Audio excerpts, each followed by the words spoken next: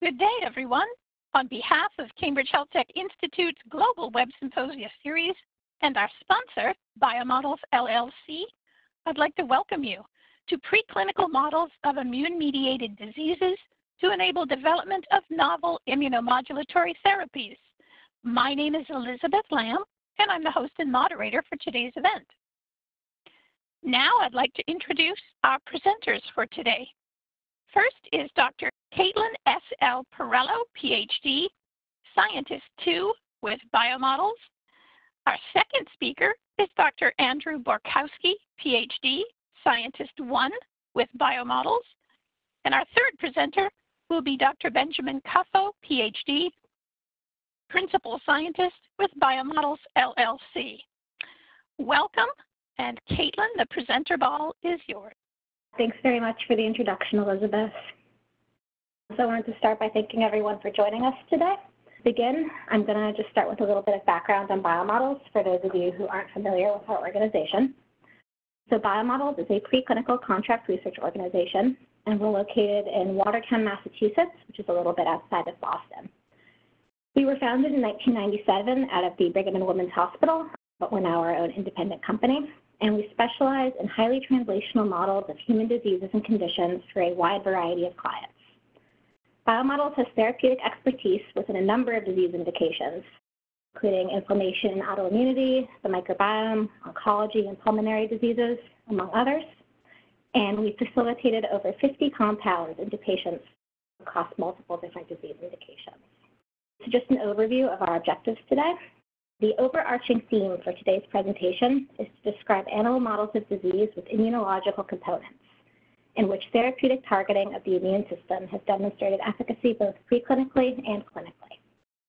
I'm going to be talking about inflammatory bowel disease, multiple sclerosis, and rheumatoid arthritis. Andrew will be discussing allergic asthma and graft-versus-host-disease, and then Ben will be talking about immuno-oncology. So to start, I'm going to be discussing inflammatory bowel disease. Inflammatory bowel disease, or IBD, is a spectrum of chronic gastrointestinal disorders that's characterized by alternating periods of relapses and remissions. Clinically, IBD is characterized by diarrhea, abdominal pain, and bleeding, and it's most typically diagnosed by endoscopy. The etiology is generally unknown, although the environment, genetics, and the microbiome are all thought to play a role. And in terms of epidemiology, there are more than 1.5 million cases estimated in the US and over 2.5 million in Europe. These are divided equally between ulcerative colitis and Crohn's disease, with up to 70,000 new cases diagnosed annually. Onset can occur at any age, but it's most typically when young, with peak incidence in late adolescence and early adulthood. And the annual financial burden of IBD in the United States is estimated at being between $14.6 billion and $31.6 billion. Just to get a little bit more detailed in the differences between UC and Crohn's disease. UC most typically affects only the colon, and the inflammation and ulcerations are restricted to the mucosa and submucosa. Classically, Th2 cytokines like IL-4, 5, and 13 are hypothesized to predominate. In contrast, Crohn's disease can affect any part of the intestine, though it most commonly affects the terminal ileum, and it's characterized by areas of inflammation that are dispersed between healthy areas. It can have extraintestinal involvement as well and can affect the esophagus and the stomach, and Th1 cytokines like IL-2, IL-12, and interferon gamma are thought to predominate. Current treatment strategies for IBD range from treating mild cases, starting with 5 ASAs, through moderate. We move into immunosuppressives like 6-MP and AZAs, tacrolimus. That moves on to biologics like anti-TNF, and more recently the anti-alpha-4 beta-7 integrins. And then finally, this culminates in surgery for extremely severe cases. So like many disease indications, IBD is modeled using animal models. We're always seeking to have the perfect animal model, although that doesn't always truly exist.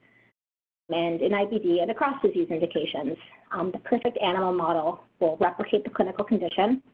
It will have endpoints that are translatable to both those used in clinical trials and are also easily interpretable. The underlying biology of the model will be the same in humans, as it is in humans, and it will respond to similar targeted treatment paradigms. But the model also has to be cost-effective and provide actionable information. So an endpoint that Biomodels uses in its IBD models that we think makes this model extremely clinically relevant is endoscopy. It's critical that endpoints in IBD models demonstrate a drug's mucosal healing potential. And endoscopy allows us to assess mucosal disease and healing without animal sacrifice. So as I said, we can assess disease over the course of the study in a single animal without having to sacrifice the animal. The images that are captured in the rodent colon are very similar to those captured in humans, as you can see on the right. And a clear demonstration of mucosal healing can be observed via endoscopy. So we perform endoscopy under isoflurane anesthesia, and we record both photo and video of the procedure. And the colitis severity as measured by endoscopy is scored on a 0 to 4 point scale, with 0 being a normal colon and 4 being a colon that presents with ulcerations and bleeding. Biomodels runs a number of different IBD models. And these models all have different advantages and disadvantages, and which model would be best for you depends on the target of your therapy, depends on whether you want to be using the model as more of a screening tool to look at a lot of different test articles or whether you're kind of focused. But yeah, they all have different advantages and disadvantages. Today, I'm going to be focusing on the DSS-induced colitis model and on the T helper cell adoptive T-cell transfer model. So starting in the DSS model, the benefits of the DSS model are that it's relatively short. This experiment I'll be showing today was a 21-day model, but we often sacrifice the animals at either days 19, 14, or 12. So it allows for efficient compound screening, and it's useful for the evaluation of both prophylactic and therapeutic treatment paradigms. So this experiment, we were looking at 2 different biologics as positive controls that are used in the clinic, the anti-P40 antibody as well as the anti-TNF antibody. So the DSS model presents with body weight loss that begins around day 5. It usually peaks between days 8 and 10 and recovers from there. Anti-P40 treatment is pretty effective on the body weight loss component of the model. You can see that the animals do not lose as much weight as those that are treated with vehicle, and they recover their body weight more quickly. In contrast, the anti-P40 treatment, the anti-TNF treatment does not demonstrate a lot of efficacy on body weight loss. However, if you look at the colitis severity scores, both anti-P40 and anti-TNF alpha do demonstrate some benefit on colon inflammation. So this shows that the body weight loss and colitis severity scores do not always correlate in this model. However, both are important for assessing test article efficaciousness. So next, we're going to talk about the adoptive transfer model. So in this model, we isolate naive T helper cells from C57 Black 6 donors, and we transfer them into immunocompromised RAG2 knockout recipients. This is a chronic model, and the animals will develop disease at about 3 to 5 weeks post-transfer. And this model recapitulates many aspects of the human condition, including small bowel involvement. It can be treated with both anti-TNF alpha as well as anti-P40, and it's very T-cell focused. So I wanted to just kind of talk a little bit about the difference between the model, the way we run it, and the way you've probably seen the model presented in the literature. So in the literature, the way the model is most typically presented is that the T cells are sorted using the CD45RB marker, and CD45RB high cells are what is put into the mouse. We instead choose to sort our cells using CD62L and CD44 markers. The reasons why we like to do that are because we can do this magnetically, so the cells don't have to go through the stress of going through a flow cytometer. We can also use a negative selection process to do this, so the cells are completely untouched by antibody. Importantly, we do look at the cells by flow cytometry after they go through the sort, and the CD62L positive, CD44 negative cells that go into the mice are CD45RB high. So the cell population that ultimately is used to induce disease is the same in both approaches. It's just a difference in how we sort these cells. So this is going over an experiment in which we were again testing 2 different biologics that are used in the clinic, anti-TNF and anti-P40. We also treated with vehicle, and as a control, we also had a group in which memory T helper cells, rather than naive T helper cells, were transferred into the animals. This model is a bit longer than the DSS colitis model. We can take the animals down between days 42 and 56, and we monitor the disease throughout the in-life portion by endoscopy.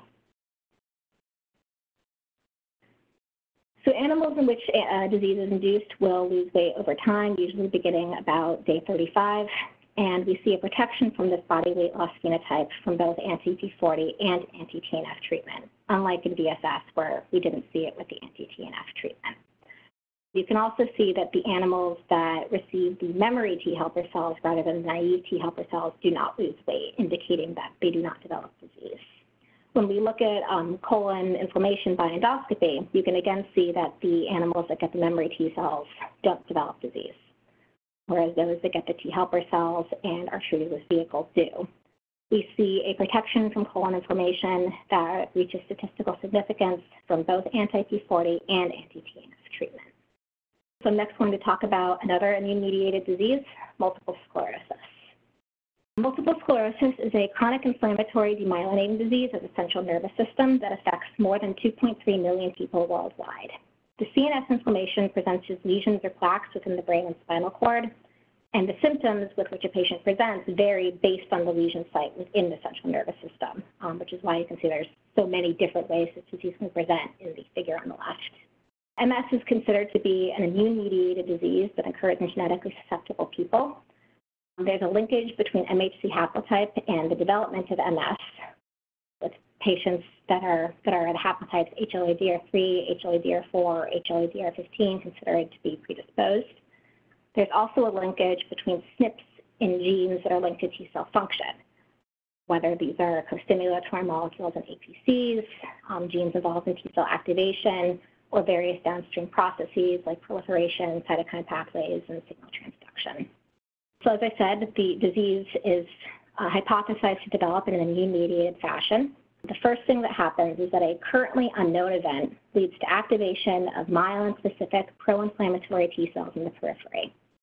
These T cells migrate to the CNS through the circulation, and they cross the blood-brain barrier. Within the central nervous system, antigen-presenting cells present myelin peptides to pro-inflammatory T cells, which leads to their reactivation within the CNS. These activated T cells secrete cytokines and recruit other immune cells, thus activating other T cells. This all leads to a pro-inflammatory cascade that then contributes to central nervous system tissue damage.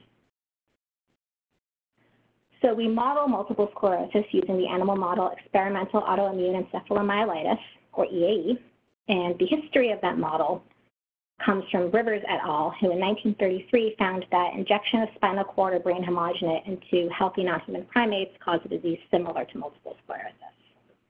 Today, the gold standard murine model is considered to be the MOG 35 to 55 model, in which a peptide that is derived from myelin, the myelin oligodendrocyte glycoprotein, plus adjuvant, is injected into naive mice.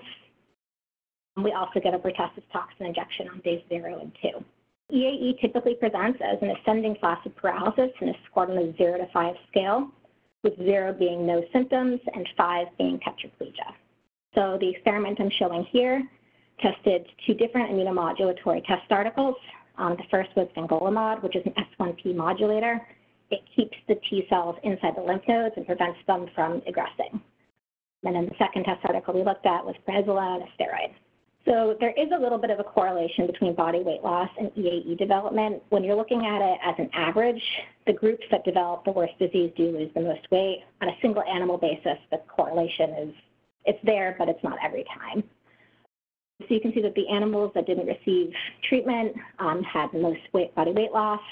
Fingolimod treatment is efficacious in preventing that body weight loss, and it was statistically significant compared to the animals that didn't receive treatment. Looking at EAE scores over time, you can see that fingolimod definitely protects from the development of EAE. This protection was overall significant and compared to animals that weren't treated or those that were treated with vehicle. Prednisolone also shows a little bit of a protective effect. the EAE scores over time are lower than those observed in animals that are untreated or those treated with vehicle, but this did not reach statistical significance. When we look at EAE incidence, this is the number of animals that at any point over the course of the model developed a score of 1 or higher. Again, you can see that fingolimod essentially it protects the animal from developing disease at all. Prednisolone doesn't really have much of an effect on incidence. There's a little bit of an effect, but not much. It more leads to lower scores over time when compared to the other animals. And finally, I'm going to talk a little bit about rheumatoid arthritis, or RA. Rheumatoid arthritis is a chronic autoimmune inflammatory disorder that is characterized by persistent synovial inflammation leading to the destruction of the underlying cartilage and bone. Like multiple sclerosis, certain genetic alterations increase susceptibility, for example, the HLA-DRB1 haplotype. There's also an increased risk associated with environmental stressors such as smoking.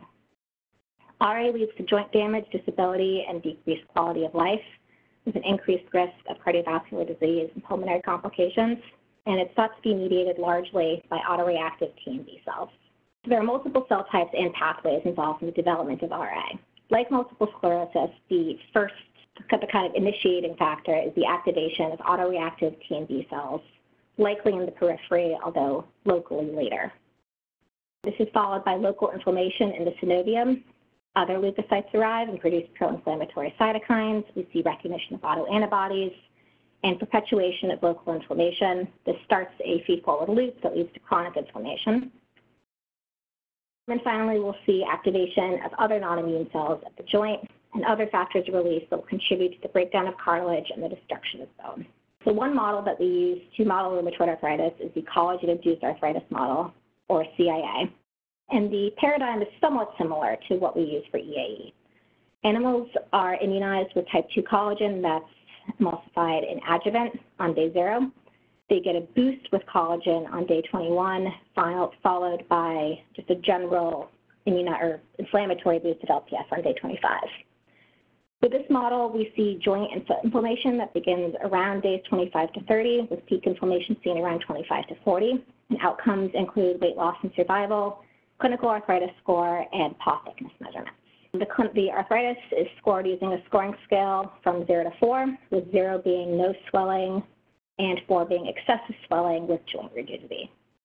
So this shows an experiment where we were treating with another immune modulator, dexamethasone, which is a steroid.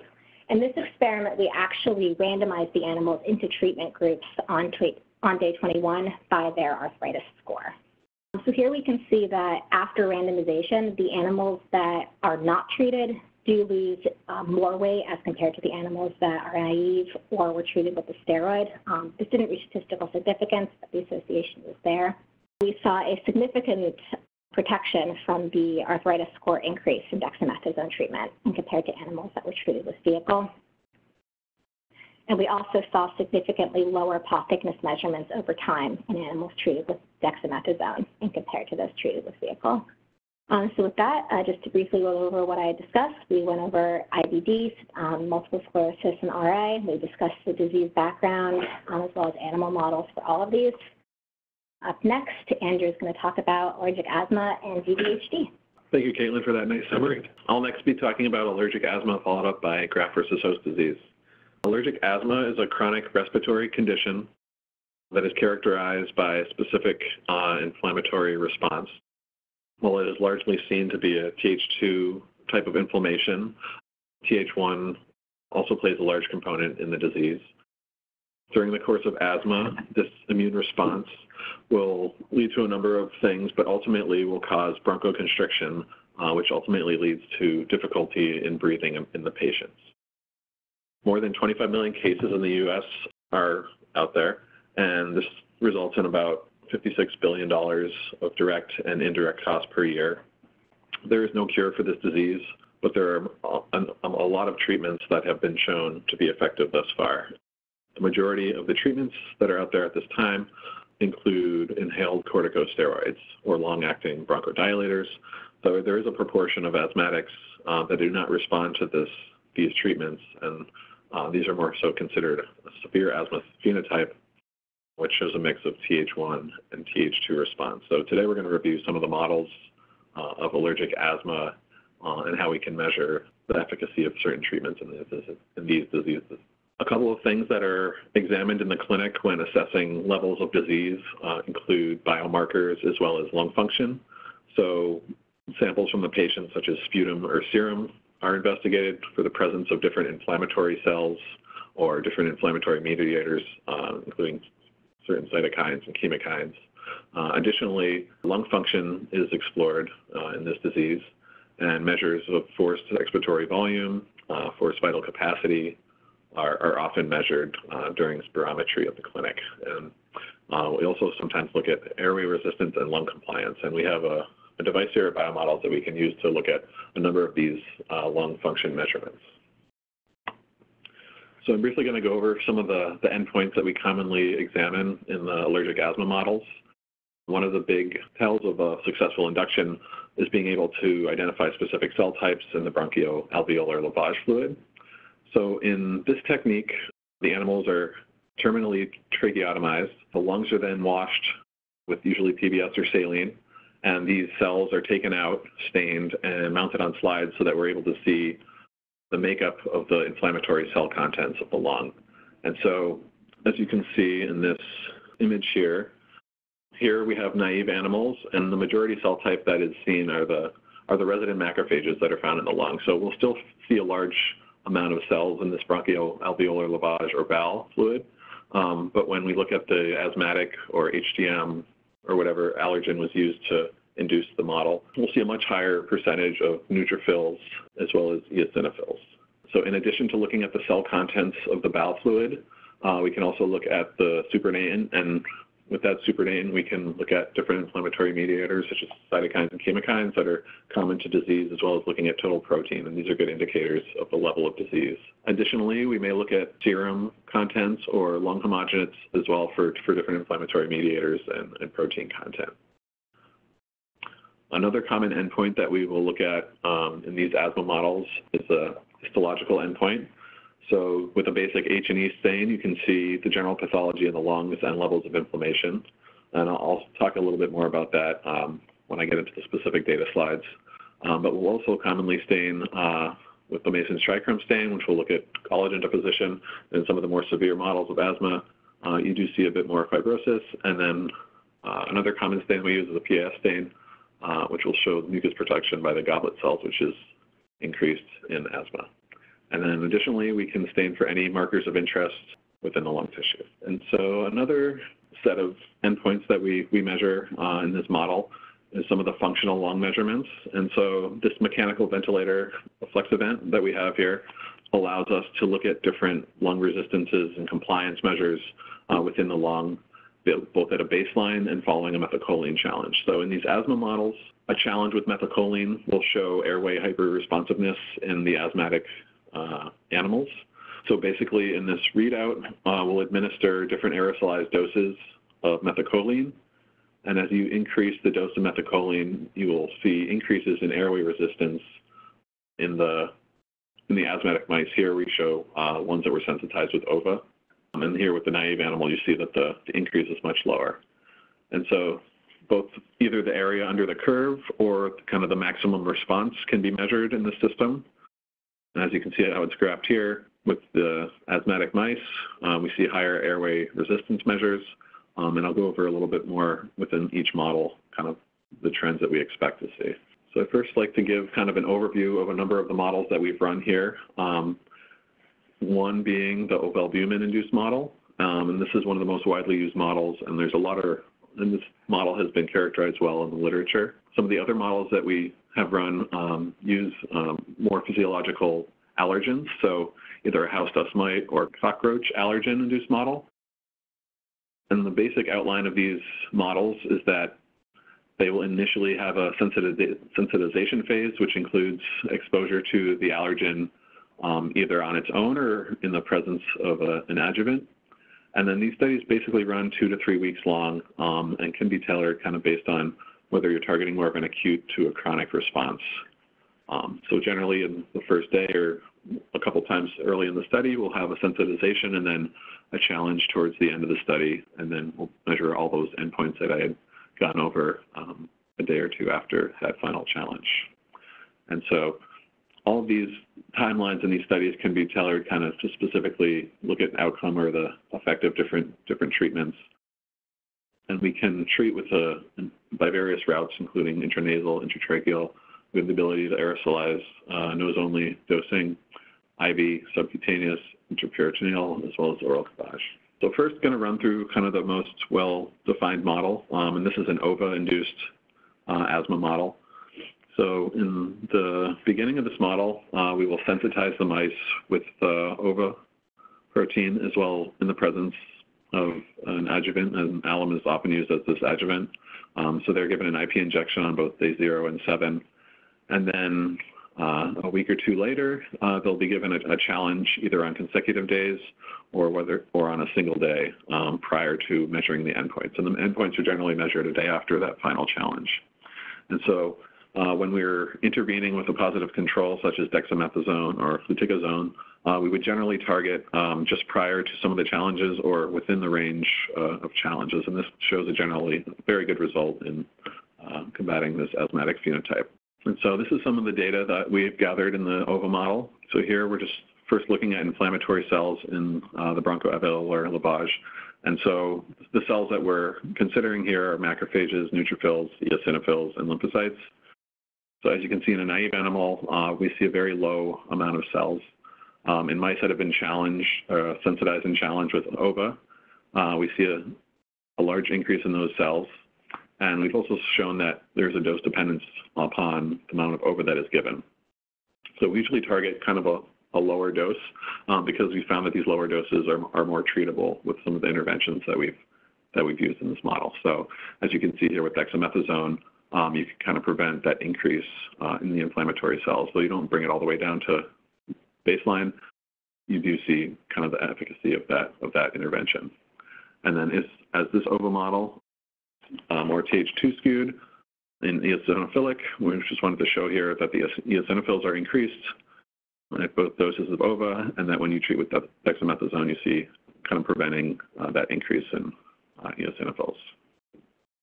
Then looking here at the histology, you see in the sensitized and challenged animals, more inflammatory cells in the airways, and that this decrease is observed when pretreated with dexamethasone. And then to go on to some of the functional measurements here with OVA and dexamethasone, I had showed this previously. At higher doses of methylcholine, you see a large increase in airway resistance as well as tissue elastance. And this is kind of just on a time scale here during those responses. But these graphs below just summarize the average values or the area under the curve at each of those points. And you can see that with the OVA sensitization, we see the highest airway resistance and elastance.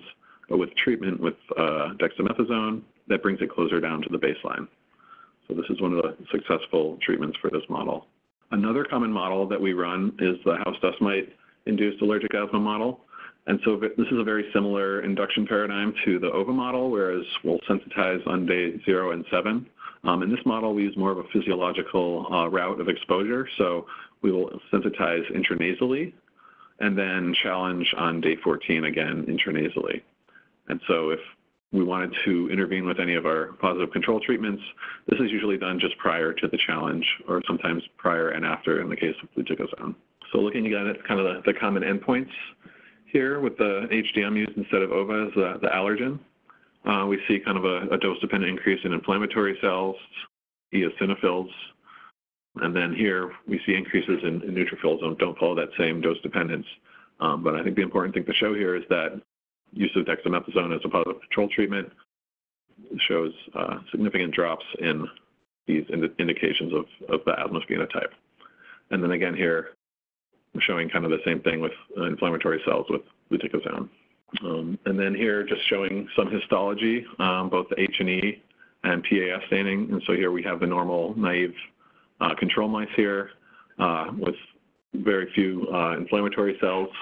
But here in the HDM challenged animal, we see significant increases in some of the inflammation within the alveolar spaces as well as surrounding the vessels. And so this is the normal PS stain. And then in the affected animals, you see these arrows here pointing to goblet cells where we observe increased mucus production. And then Another endpoint that we often do in these studies is to look at some of the inflammatory mediators within the bowel fluid. And so in this graph here, we're looking at some of the common Th2 cytokines that are common to the disease. So here we show significant increases from naive animals in IL-4, 5, and 6. And then with our positive control treatments, we see significant decreases in those cytokines. Looking at Th1 cytokines in this model, we're just showing IL-1 beta here. We don't see the same trends of increase in this model. So this shows that it's more specifically a Th2 response. And again, these are just showing the efficacy of some of these positive control treatments on the functional measurements of the lung. Here just showing airway resistance, as you can see, the naive kind of baseline levels of airway resistance when given higher doses of methacholine. And then here we have the vehicle control. And then with both of the positive control treatments, we see that airway resistance levels are brought back down closer to baseline. And so the final asthma model that I'm going to run through today is a severe asthma model. So this shows a bit more of a robust phenotype and differs from the other HDM model in that we'll be giving an adjuvant during the sensitization phase of the model. And so initially on day 0, HDM mixed with complete Freund's adjuvant is given, and this is given subcutaneously, and then the challenge is performed intranasally on day 14. And so this model mimics the kind of some of the severe cases of asthma that are seen in the clinic, and that they're insensitive to some of the inhaled corticosteroids or corticosteroid treatments that show positive control. So the data I'll be showing here is just of naive and vehicle animals. So again, looking at the bowel contents in these animals, we see a significant increase in total cell count again in the sensitized and challenged animals, as well as increases in eosinophils and neutrophils.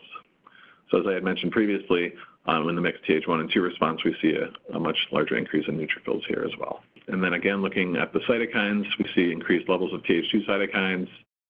And additionally, we see increases in a number of Th1 cytokines, including interferon gamma, IL-12P40, IL-12P70, as well as IL-17. And again, just showing the lung functional measurements, that we see a large increase in the airway resistance following the highest dose of methacholine challenge in these asthmatic animals. So just as an overview, we just briefly went over the OVA-induced model, which is primarily eosinophilic, on the most well-characterized model of allergic asthma, and then a couple of the more physiological relevant models, the HDM and the cockroach allergen-induced asthma models, where neutrophilic inflammation is much more present. They were able to show that dexamethasone and fluticasone serve as good positive controls in these models, and then briefly touched on how in the severe model that there's some steroid insensitivity and a mixed Th1 to response. And so the models that we presented today are kind of on the shorter of the timelines, and they can be tailored based upon any of the client needs, as a number of chronic models can be taken out a lot longer than what we've shown here today.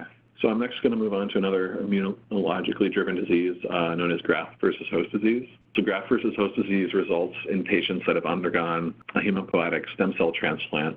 And the majority of the patients, around 80%, will exhibit signs of this disease within the first couple of weeks following the transplant. And there's also a very large contingent of these patients that will develop a more chronic GVHD, which is the leading cause of death in people that have had this disease. So there are a number of drugs on the market now that are successful, but they all kind of aim to have a better effect and better outcome in these patients.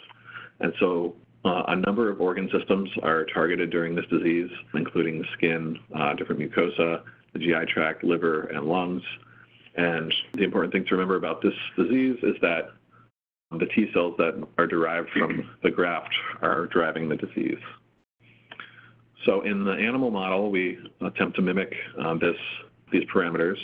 And so in the acute GVHD model that we run here at Biomodels, we give a transplant of a bone marrow, which is supplemented with lymphocytes, which is where we get the T cells that are introduced into these mice. And so these mice in this model have a MHC mismatch, and this is what's driving the disease.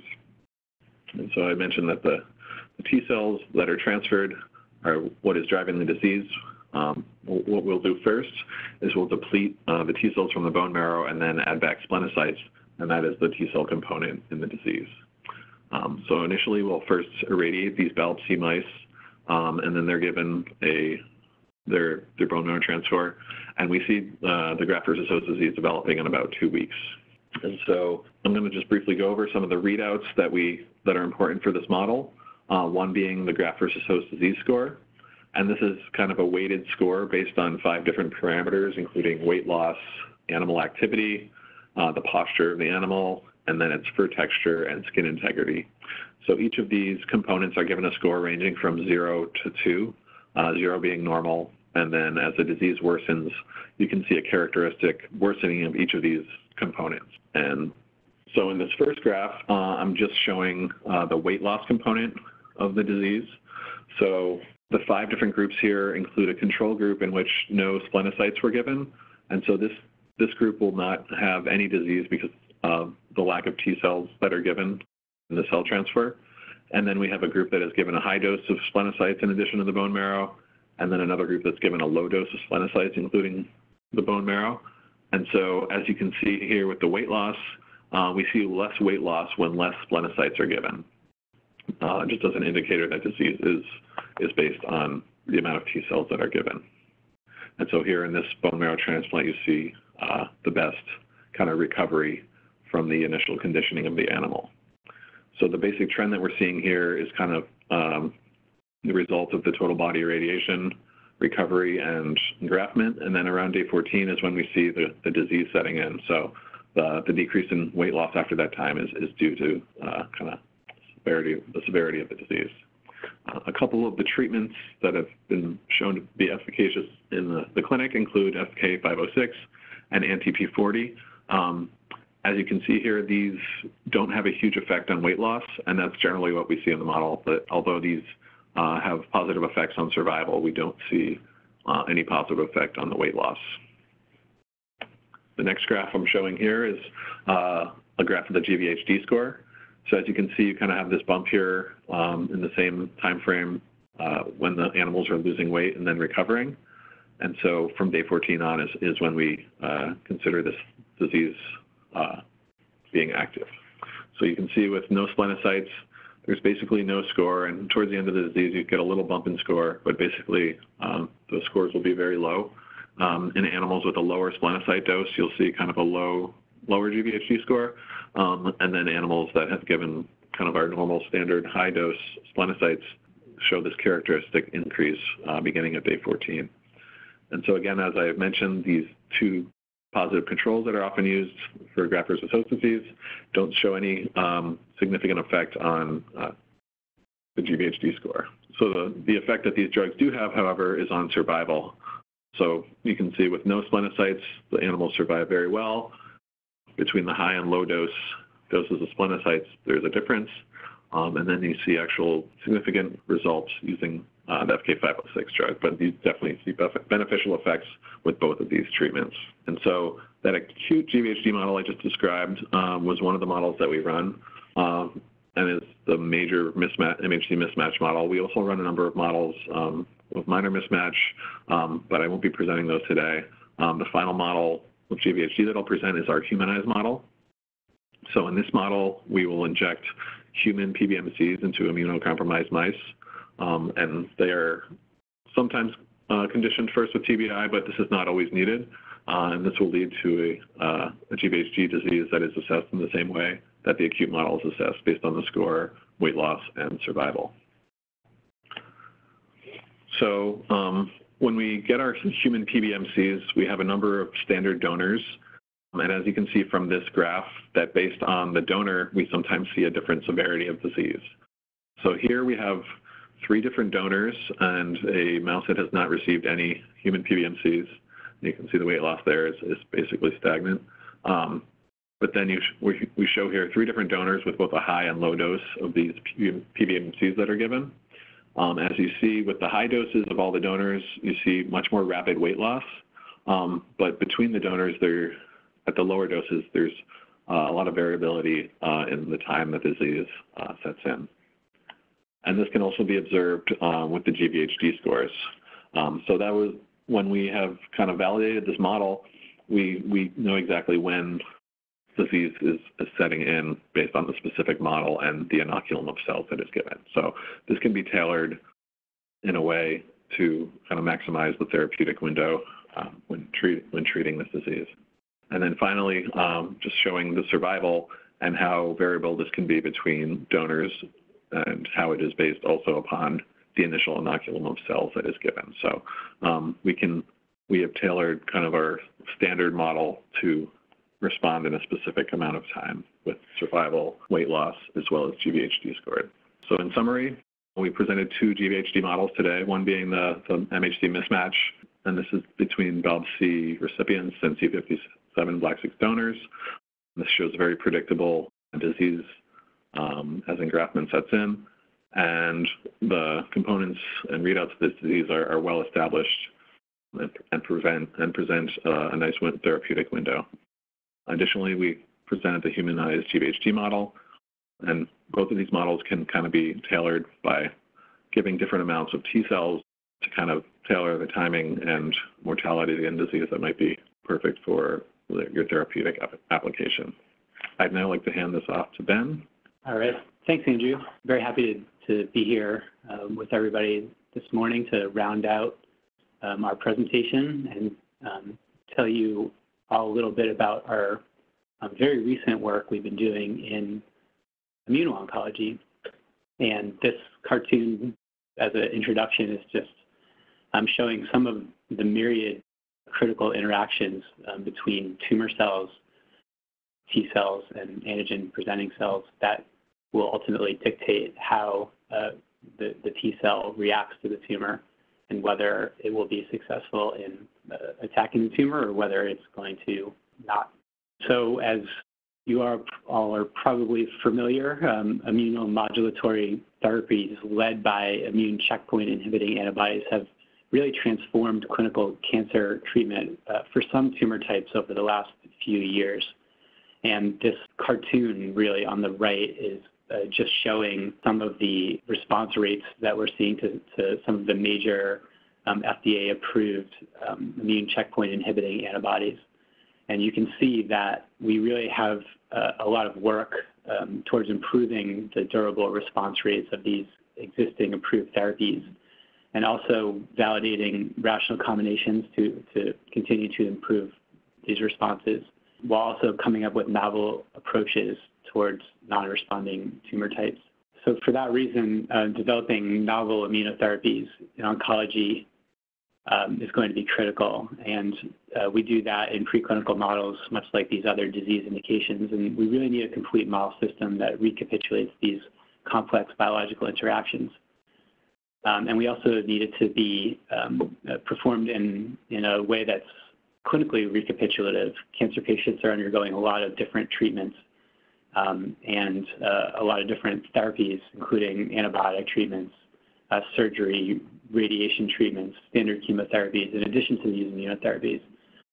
And so we really need to consider these in our models.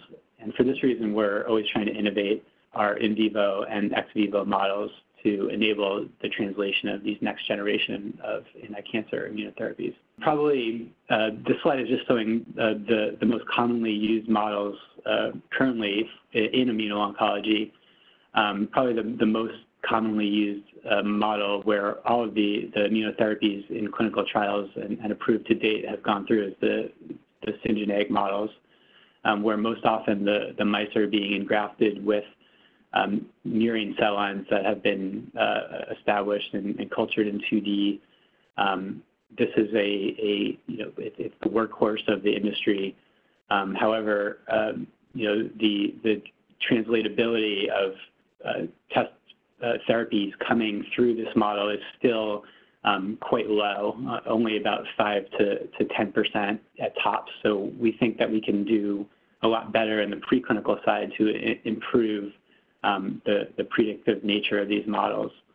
As moving to the right, you can see that genetically engineered models have played a critical role. These can be transgenic models containing human components of the immune system or other drivers. And really, there's a large range of transgenic and genetically engineered models that can be used in different ways. Unfortunately, a lot of these are under license, and that can be costly. Some of the drivers require a very long lead time to develop a spontaneous tumor if you're going to go that route. So there are some drawbacks to the genetically engineered models as well. And then moving to the right again, we start with a genetically engineered model to make a severely immune-compromised mouse. And these can then be engrafted with human immune cells and to reconstitute, at least in part, a human immune system. And these models are becoming more and more widely used to really model human interactions between human immune system and human tumor. So this is what I'm going to focus on today. I'd also like to point out some of our ex-vivo assessments. Downstream of the in vivo, really we can look at mechanism and more precise readouts with ex-vivo techniques, including quantitative imaging, such as immunohistochemistry, ex-vivo IVUS, and multiplex instrument. And then finally, we can take these ex-vivo cells and then do adoptive transfer experiments back into new naive mice and really see how well we're able to convey this immunity into new mice and specific tumor immunity. So we're really trying to work at the cutting edge of this rapidly developing field. And this is just a blurb from a triple humanized mouse model that we presented at AACR annual meeting this year. And I'm not going to talk about this today. I'm going to actually talk about a little bit work that's even more current, but I'd be happy to tell you more about this triple humanized mouse model, or it's also captured in a previous webinar that we've presented this year. But we've had the opportunity and experience to work across a lot of different therapeutic strategies in immuno-oncology. So today I'm going to talk a little bit about optimizing preconditioning regimens to maximize engraftment efficiency and multi-lineage differentiation of a human CD34 positive hematopoietic stem cell humanized mouse model. So the humanized mouse models are generally done either with transfer of human PBMCs,